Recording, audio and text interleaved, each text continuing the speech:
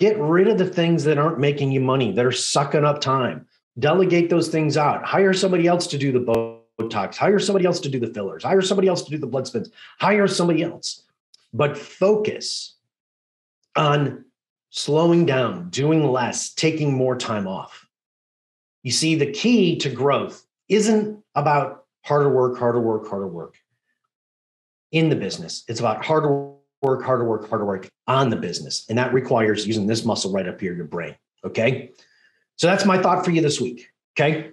Dig into that. Think about it. Look at what you're doing in your life. Look at what's going on in your practice.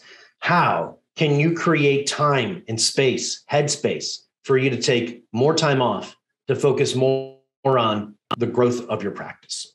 Don't forget to join us April 2nd and 3rd at the Practice Growth Event. That's practicegrowthevent.com, practicegrowthevent.com. It's a free 2-day virtual workshop held on Zoom, not recorded.